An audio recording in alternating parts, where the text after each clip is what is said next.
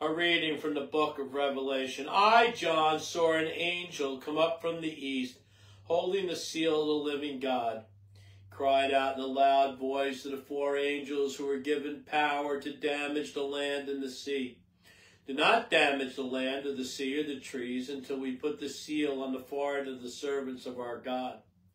I heard the number of those who have been marked with the seal, 144,000 marked from every tribe of the children of Israel. After this, I had a vision of a great multitude which no one could count, from every nation, race, people, and tongue. They stood before the throne and before the Lamb, wearing white robes and holding palm branches in their hands. They cried out in a loud voice, "Salvation comes from our God who is seated on the throne and from the Lamb." All the angels stood around the throne and around the elders and the four living creatures. They prostrated themselves before the throne, worshiped God, and exclaimed, "Amen, blessing and glory, wisdom and thanksgiving, honor, power, and might be to our God forever and ever. Amen." Then one of the elders spoke up and said to me, "Who are these wearing white robes, and where did they come from?" I said to him, "My Lord, you are the one who knows." He said to me, "These are the ones who have survived the time of great distress. They have washed their robes and made them white in the blood of the Lamb." Verbum Domini.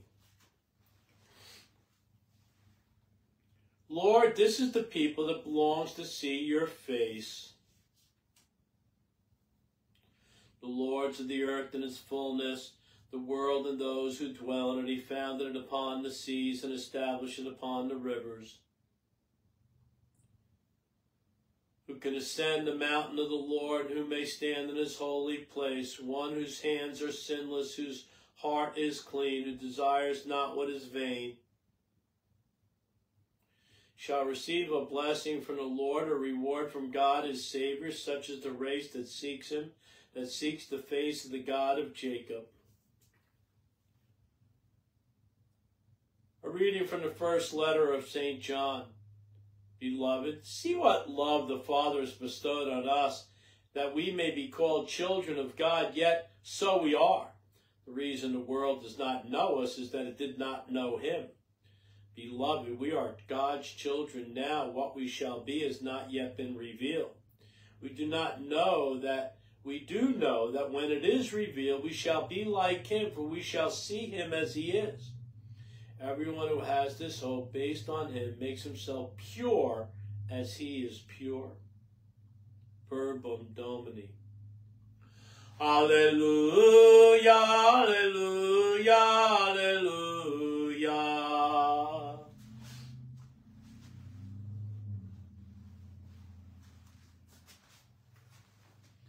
Come to me, all you who labor and are burdened, I will give you rest, says the Lord.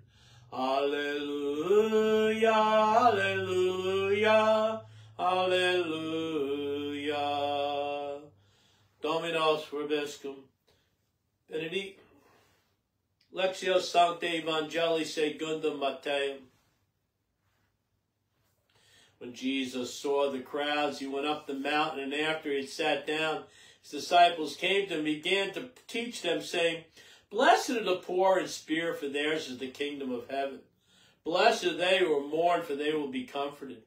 Blessed are the meek, for they shall inherit the land. Blessed are they who hunger and thirst for righteousness, for they will be satisfied. Blessed are the merciful, for they shall be shown mercy. Blessed are the clean of heart, for they shall see God. Blessed are the peacemakers, for they shall be called children of God. Blessed are they who are persecuted for the sake of righteousness, for theirs is the kingdom of heaven. Blessed are you when they insult you and persecute you and utter every kind of evil against you falsely because of me. Rejoice and be glad, for your reward will be great in heaven." Verbum Domini. My brothers and sisters in Christ, I'm Father Stephen Imbarrato of ProtestChildKilling.com, ProtestChildKilling.com, but also of OurLadyOfAmerica.com, OurLadyOfAmerica.com, and I want to welcome everybody from OurLadyOfAmerica.com, devotees, devotion of Our Lady of America to this Mass. It's First Wednesday. First and foremost, it's All Saints, the great solemnity of the church. We'll talk about that. But it's also First Wednesday, where we honor the pure heart of St. Joseph. Right? St. Joseph, my patron saint. I was born on the feast of St. Joseph. We see Our Lady of America there with St. Joseph right next there, right? A reminder. I have the St. Joseph Terror of Demons, a little plaque on the wall there. Of course, you see Our Lady of America over my shoulder. So I have a great devotion to Our Lady of America, great devotion to St. Joseph. It's my patron saint, my patron day, March 19th. And so first Wednesdays, we honor St. Joseph. And we celebrate Mass for the intentions of all the devotees of Our Lady of America. So check out OurLadyOfAmerica.com, where you can get the statue, you can get the image, get the diary. All right, so important. And we're reminded of this day in the second reading, right? Where St. John tells us, everyone who has this hope based on him, right, based on Jesus Christ, makes himself pure as he is pure, right? So St. John reminds us of the purity that we are called to obtain in our lives by knowing Jesus, and no one knew Jesus apart from the Blessed Virgin Mary, as well as St. Joseph, right? I remind everybody, last night, the Vigil of All Eve, All Saints Day, the Vigil of All Saints today, All Saints tomorrow, All Souls. This is a period of great grace, great intercessory grace for the entire communion of saints. From the Church Triumphant, who we honor today, for the souls in purgatory, the Church Suffering, who we honor tomorrow, and the intercession of the saints for the souls in purgatory, and also for all of us, the church militant, right, who are in this battle between good and evil. And so this is a day of great intercessory graces, a period of great intercessory graces. Invoke the saints, invoke their intercessory graces, because there is great need in the world now. Not just this evil that is happening in the Middle East, right? With terroristic Islam trying to destroy Israel. Islam, who is really the Islamist Islam, wants to destroy the world, the non-Islamic world. As if what? They are the holy people? They are the holy people. There is no holiness in Islam. There is no good in Islam. That's not to say there's not good people within Islam. All right, don't mix up my words. But the religion, the teachings, the faith that we have seen for 1,400 years is the evil one's faith. It is evil. It's an evil religion. It's an evil belief. An evil that wants to dominate the world and kill everyone who's not Muslim. This has been evident. It's been evident. And of course, our ancestors, the Jews, are the primary focus. They are the beginning, the hatred of the Jews in Islam, the hatred of Christians in Islam. This is a man-made religion founded by a pedophile, a warrior, an evil man who slaughtered people, and all of his followers slaughtered people for 1,400 years. And somehow we're going to decide whether we are on the side of Israel versus, if you're not on the side of Israel in this, you are on the side of evil. You're on the side of Islam. Oh, Father, the poor Palestinian people. The poor Palestinian people, to the extent that they're Muslim, may they be enlightened. May their eyes be open. May their ears be open. May their hearts be open. But to the extent that they're victims of Islam. of Islam, not Judaism, not Israel, not the Jews. So enough of that. This evil is happening in the world right now. In Ukraine, in Russia.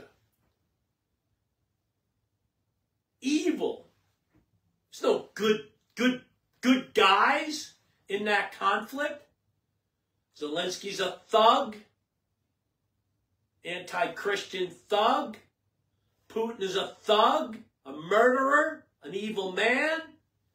And somehow people want to take sides there? Whose side are you going to be on? They're both thugs. Of course, our president is a thug. Our president is an anti-Catholic Catholic. You know that Joe Biden took Houthis, a terroristic group. So they love the name, the letter H, I guess, right? Hamas, Hezbollah, and Houthis. Houthis is a Yemen terrorist group that Joe Biden very conveniently took off the terrorist list in 2021. They have now declared war on Israel. They want to annihilate Israel. All the Muslims want to annihilate Israel. The Arab world wants to annihilate Israel. What person in their right mind is going to support a mindset, an ideology, a religion that wants to annihilate off the face of the earth another peoples? So you have the Middle East, you have Eastern Europe, and then you have the division within the church, the haters of the Pope, the haters of Vatican Council II, the haters of the ordinary form of the Mass. This Mass, people say, well, Father, you take it personally. Yeah, I do take it personal. Because if you hate the Mass that I celebrate in persona Christi, the Mass of my priesthood, then you hate me.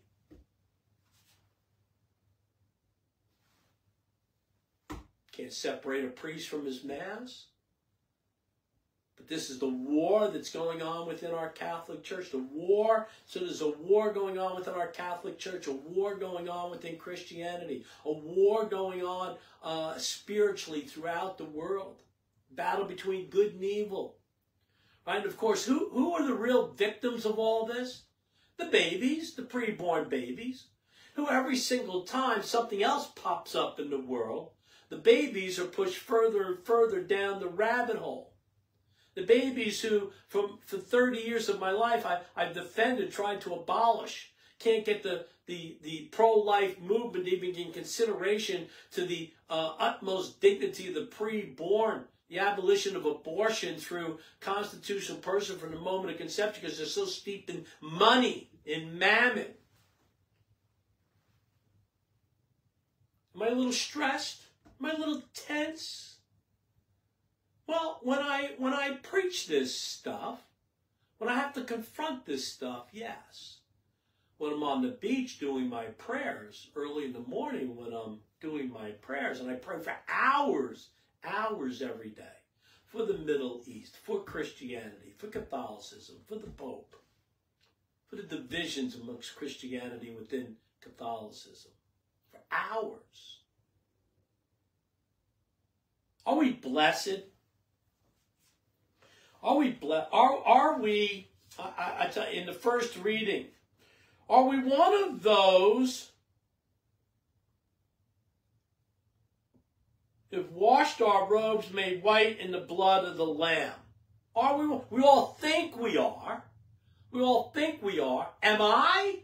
I have no idea. I am surely struggling to be one of those. But I will never assume that I am. I'm still in this battle between good and evil. And I'm not sure I prevailed yet. But there are people who say, oh, yeah, I'm saved. I'm washed in the blood of the Lamb. We hear this all the time. Right? I'm washed in the blood of the Lamb as Christians bash Catholics. Oh, they're not washed in the blood of the Lamb, but I am. Well, they're in for a rude awakening. Because until we persevere to the end, we don't know whether we'll wear the crown or not. The saints, are we blessed? Are we blessed? I will tell you, in the midst of all the fighting, in the midst of all the argument, I will tell you that we're missing the important thing. And that's the Beatitudes. Are we poor in spirit? Are we pure of heart? I will tell you the problems in the church today are heart problems. Heart problems. They're not ecclesiastical problems. They're not liturgical problems. They're not doctrinal problems. They're not pastoral problems. They're heart problems. Heart problems. That's what's wrong in the church today. That's what's wrong in Christianity today. That's what's wrong in the world today. Heart problems. That's what we need to reflect on.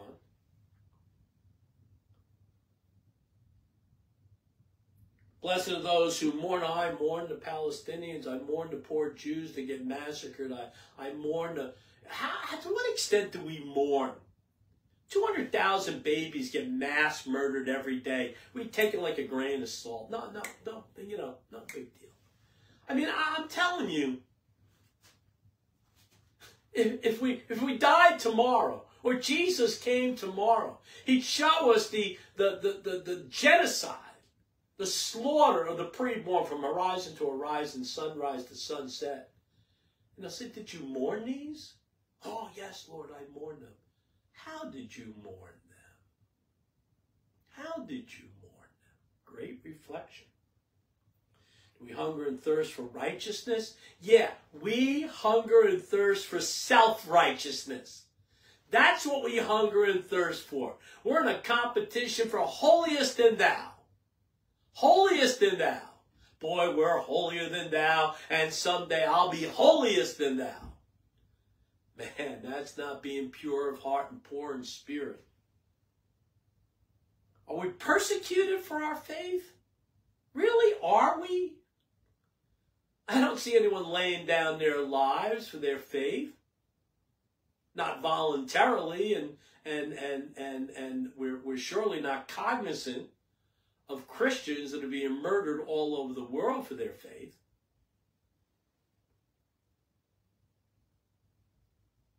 There's no rejoicing and be glad. I used to say this to my seminary friends all together. You know, if we're not insulted because of our faith, if we're not persecuted for our faith, if not spreading evil about us because of our faith, we have no reason to rejoice and be glad. We have no idea the reward we're going to have in heaven. We have no idea. So my brothers and sisters in Christ, this is a great day of grace. Great day of grace. A day to rejoice in the fact that we can embrace the grace of our Lord and Savior Jesus Christ. But it's a day in which we need to reflect. Last night, today, tomorrow, a period of time to reflect this entire month on our mortality. St. Joseph, give us the grace of a happy death, right? Let us suffer now, do our purgatory now, so we may have the grace of a happy death. Amen, St. Joseph.